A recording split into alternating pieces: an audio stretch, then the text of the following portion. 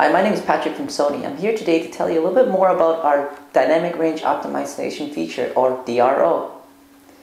Dynamic Range Optimization, or DRO, allows you to have a greater dynamic range in your pictures. That means that it allows you to have detail in your very bright areas and also, at the same time, a lot of details in your dark areas as well.